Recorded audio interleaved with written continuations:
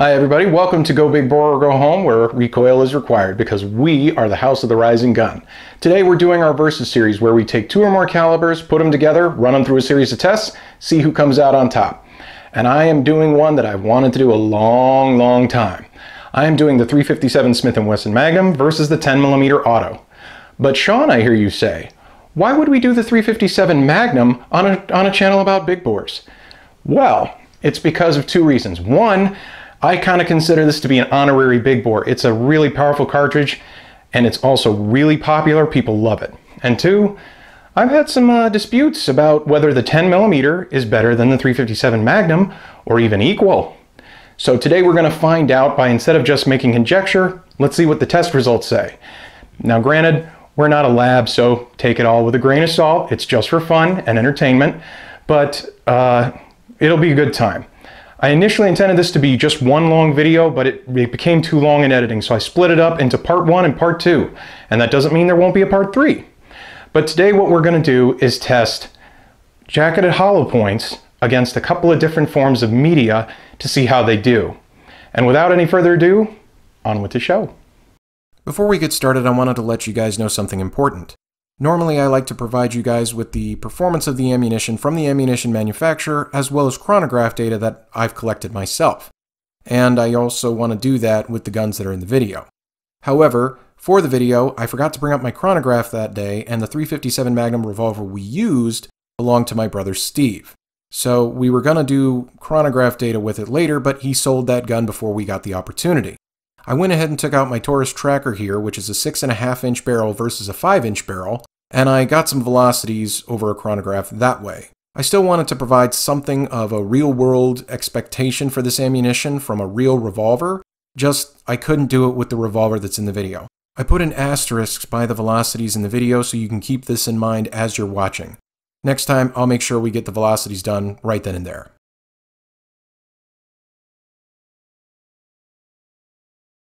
Okay, so we're out here to actually do the shooting. Like we said in our intro, it's me and Steve. We're going to be doing shooting for .357 versus 10mm. Steve is going to start with the .357 Magnum, and I'll have him go over the ammo he's going to use. I'm Steve with Go Big Bore or Go Home. I'm going to be shooting a mid-bore today, a GP100 .357 Magnum with a 5-inch barrel. First, we're going to start with 125 grain XTPs at 1600 feet per second.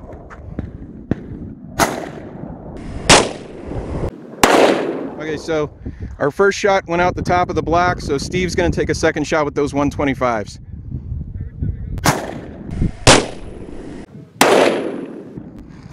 Looking at the block, this was the one that came out through the top, left a few ones. Steve's second one, actually, the wound channel is almost right underneath it. Steve's second shot hit right here. That's Steve's second shot. And it looks, it's a little tough to see because this is brand new gel, so it's like that. It looks like it stopped right in between the 2 blocks. I'm going to roll it over and see what happens. Oh, there it is. Huh. How do you like that? Still a little warm, not bad. But, yeah, it came right out there. So, the 125 grains did 16 inches of penetration. Now we'll move on to the 158s. Now we'll be shooting the 158 grain XTPs at about 1400 feet per second. Same firearm, GP100, 5-inch barrel.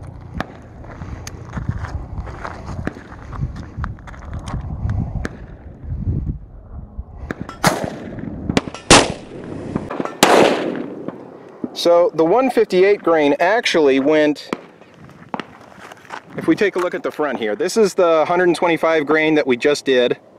This is the one that went out the top. There's our 158 grain. And if you can see the wound channel, it's right over it. It's really tough to distinguish, but they didn't cross, so it's a good shot on Steve's part. Comes all the way through here, and it kept going. And look at that, came close, but it did not come out the top. We're grabbing the tape measure right now so we can do a test on the penetration. All right, so looks like we did about, the wound channel ends about right here, so it's about 23 1/4 inches. or where the bullet stopped at about 22, but it looks like it actually went to 23 1/4. And as speculated before, the 125 grain went to 16 inches. Okay, so I got 180 grain XTPs in my 10mm. Firearm we're using today is a Glock 20 Gen 4. I am using a KKM barrel, but it is the standard 4.6 inch length. I just find it's a little bit better with lead rounds, so when we get to that portion of the test, much easier to just stick with a barrel that's consistent. So here we go.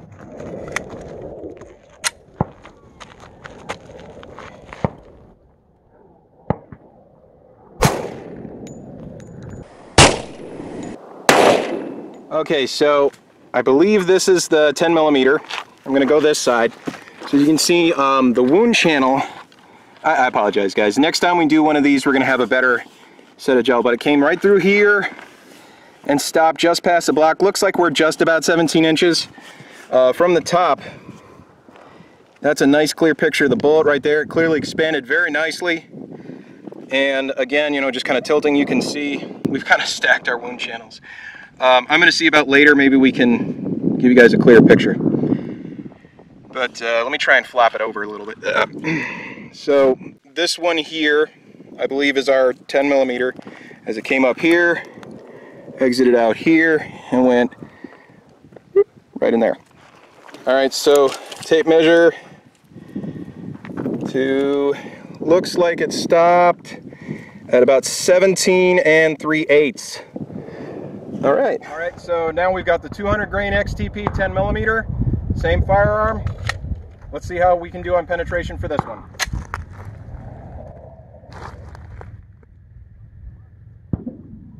Okay, so we got a good shot, but I forgot to turn on the camera, so for the point of the video, we're going to do this one more time. 200 grain XTP from Underwood, 10mm. Here we go.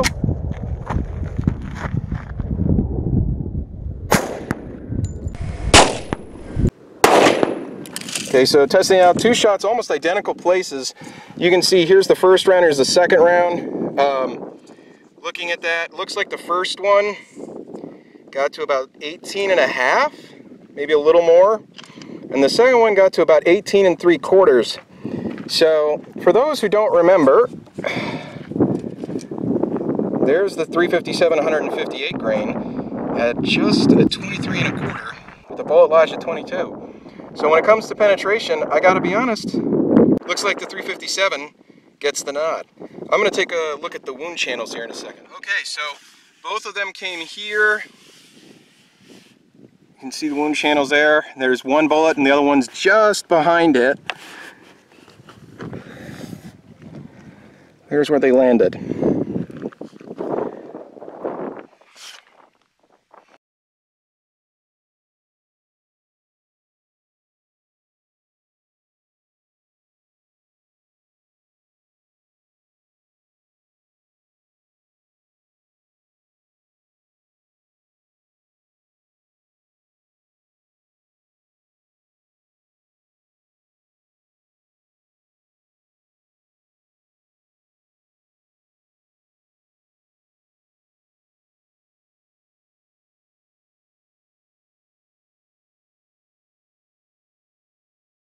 For the last test, we are shooting into bottles of seltzer water. This is a 357 Magnum, 125 grain load, about 1,600 feet per second, Underwood XTP bullet.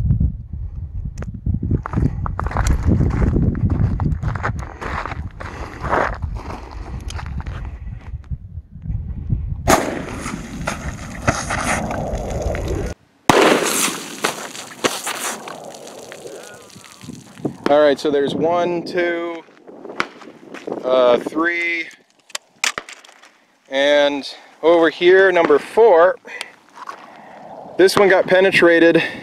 Oh, looks like it just got skimmed. Oh well. All right, so we'll try again here in a second. So Steve informed me, and he's right, the bullet actually didn't skim off. It hit number 4, and it's in there. So let's, there it is. A 125 grain jacketed hollow point. good expansion. We're shooting 158 grain XTPs, and these are Underwood. They're traveling about 1,400 feet per second. Woo! There we go. So we got 1, 2, 3. Oh, it's dead. And it went into number 4. And once again, we've captured the bullet. This is cool. There it is, our 158 grain slug. Check that out. Oh, now the 10 millimeter's got to do better than a 4, I guess. So now the 10 millimeter is going to take a shot at the 2 liters. I've got 180 grains going 1,300 feet per second. It is an XTP hollow point, just like what we put into the ballistics gel.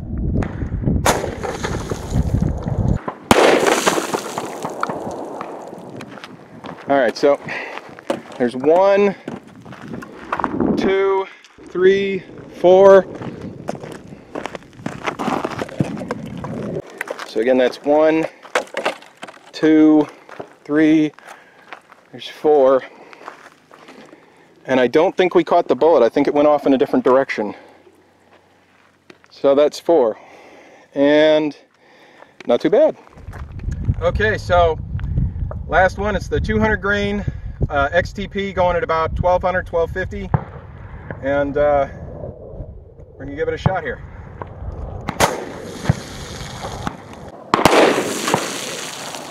So in inspecting the damage, here's the first one we hit. And I actually, the 10 millimeter actually decapped the bottle. Second one, also just totally mangled. Third one, there it is. And then the fourth one here, it went in and out. And unfortunately, we did not capture the bullet. So, unlike the 357s, I think that Steve's a little better shooter than me. I think he was able to keep the gun a little straighter.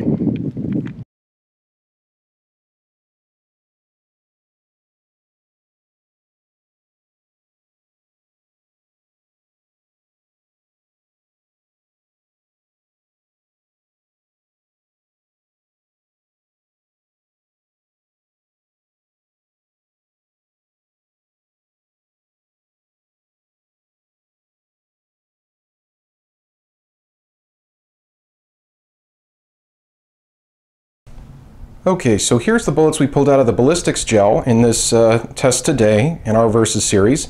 We have the 357 Magnum 125 grain bullet, and we have the 158 grain bullet. We have the 180 grain bullet, and that's from the 10 millimeter. And we have the two 200 grain bullets from the 10 millimeter. So let's take a closer look. Now, the 125 grain bullet here expanded really well to 0.452 inches and retained 114.9 grains out of 125 grains. So very impressive. The 158 grain, it retained 139.1 grains and expanded to 0.514 inches. So again, really good expansion, really great weight retention, which definitely is what gave it the performance it did in that ballistics gel. Now looking at the 10 millimeter, I think this is a bit of a fluke, but if you can see, there's a big chunk of lead here. Wait till the camera focuses. There you go. There's a big chunk of lead that just kind of broke off there. And the 180 grain lost a lot of weight, and I think that's a big chunk of it because it's down to 134.7 grains. So really a lot of weight loss on that. And it expanded to 0.638 inches. So again, a great expansion, just a little bummer that it lost so much of its weight. Now on the two 200 grain bullets, I think you guys remember we did 2 of them because one of them I didn't film right. These 2 were really good at what they did. They expanded to 0.64 inches on one and 0.656 on the other, and the weight retention was spot on. One weighed in at 200.9 grains, and one weighed in at 200.4 grains. So not bad at all. Well, that wraps it up for today, guys. I thought it was a really interesting test. What we saw was round 1 going to the 357, round 2 going to the 10 millimeter, which puts us kind of at a draw. But We will see what happens in round 2 when we put hard cast bullets up against the tests. And I think it's going to be fun. I think you guys will really like it. If you stuck with us for this long and didn't have a good time, I just want to say thanks for giving us a shot. I really appreciate you guys watching. And if you did enjoy it, please like and subscribe for more content. And remember, go big bore or go home.